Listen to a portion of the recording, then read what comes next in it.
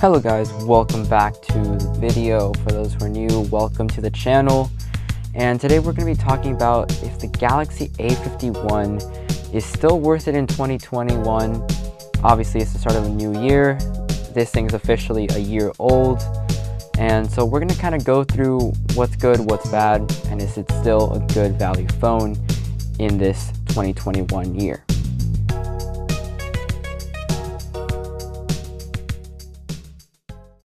Alright, so we're just going to give a quick rundown of the specs. So first off is clearly the display. As we can see here, very vibrant, very detailed, very crisp. And you have Samsung here, obviously, giving us some of the best displays on the market, if not the best. And they're kind of trickling that down to their more affordable phones. And as you can see, we have a very high quality display here. It's a 1080p resolution display with a 405 ppi.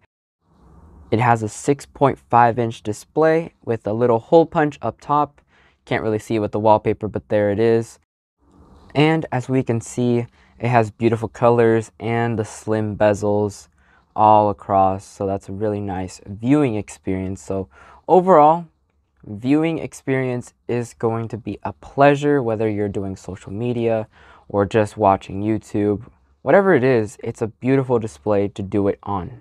Moving on to the build and the design. We do have plastic on this phone, and it's not the biggest deal, but you are going to notice that if you kind of tap on it, you kind of can tell that it is plastic. As you can see, I'm rocking the new case. If you haven't checked out that video yet, go check it out. It'll be somewhere up here. I love this case, by the way. But anyway, underneath this, it is plastic, and it seems like it's glass at first, but once you start hitting it, you can tell it very clearly that it is plastic. And we do have plastic on the side rails all across, but I don't think that's too much of a big deal.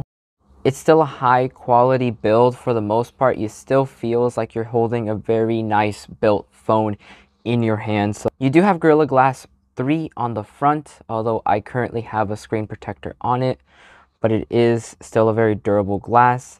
As you can see, for the design, it's a very elegant design, and so I'm a big fan of the design. The camera module is just so compact and very tight and put away. And then we have the rest of the phone. We have some Samsung branding at the very bottom. It's a very nice design. The hole punch is non-obtrusive at all. It is a beautiful design, and I love it. Now, moving on to performance. This is an aspect where I believe this phone falls a little short. The performance, it's not always there. It has a great overall performance from day-to-day usage. With light usage, honestly, this phone is fantastic. It will get you very good performance, but on average, it's pretty normal performance. It's average for what it is.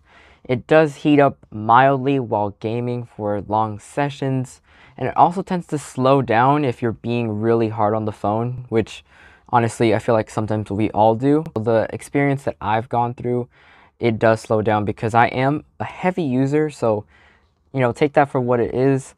And honestly, for daily activities, YouTube, social media, etc., you're going to be fine. This phone does have excellent performance in that aspect. But if you're going to be using it for a lot of hardcore stuff, just be aware there are some drawbacks.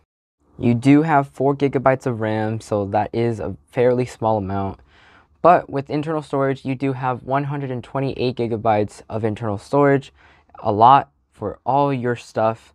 It has a lot of space. You just know that I record things on my phone, and so that is why it's taking up a ton of storage. And you will not have a problem with storage. For the average user, it's going to be more than fine.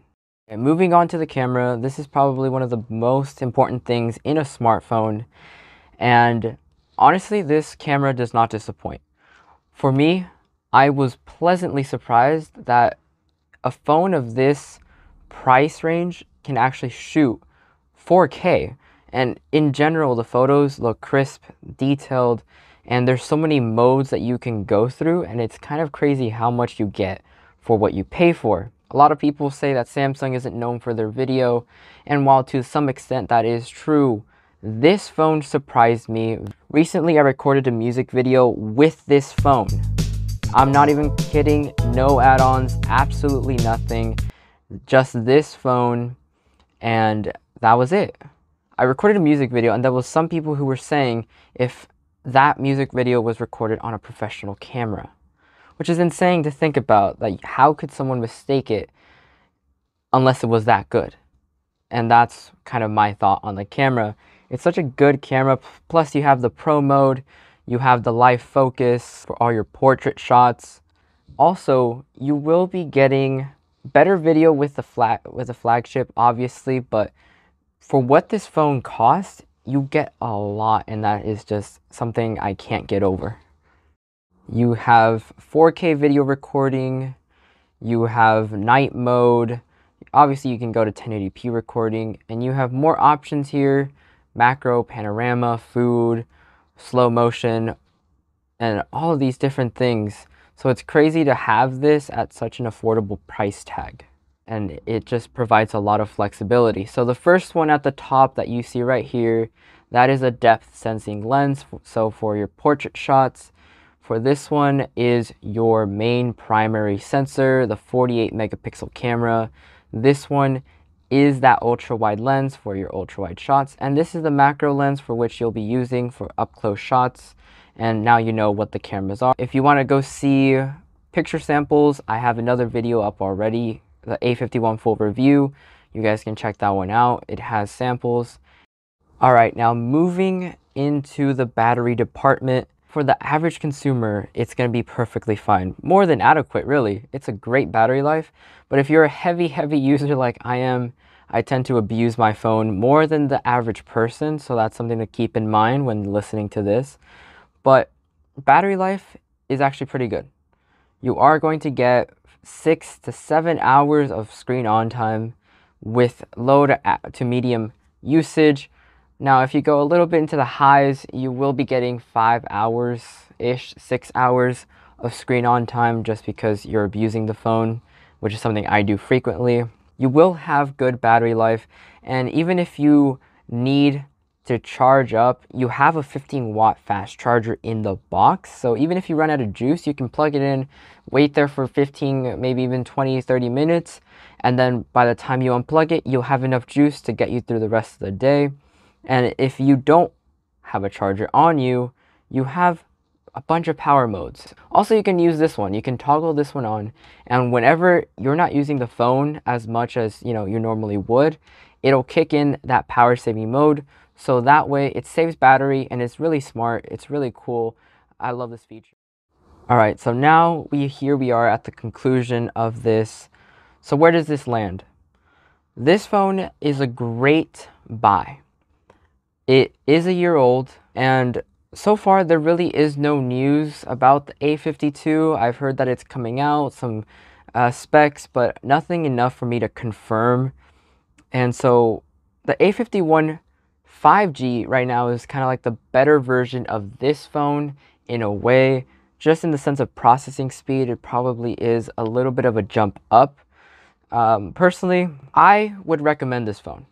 This phone is a spectacular phone.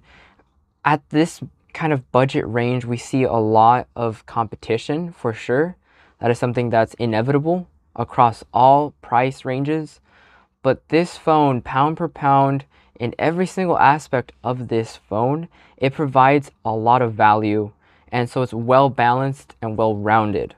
This phone tries to cover all of those bases and giving you plenty of features in all of them to give you that well-rounded device and feeling and experience that you can't really get unless you go with the A72. To be completely honest, this is the well-rounded device to get. The A52 is coming out soon. I don't know when. There is no confirmed date, but I do know that it is coming.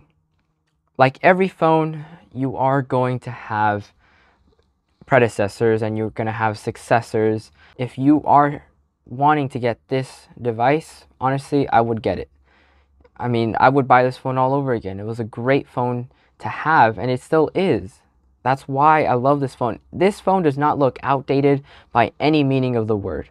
That's my conclusion. This phone is fantastic. You guys have any questions? If I missed anything, let me know down in the comments and I'll get to you. But as of now, I do recommend this phone. I will put the link in the description. Thanks guys for watching. I will see you guys in the next one. Peace out.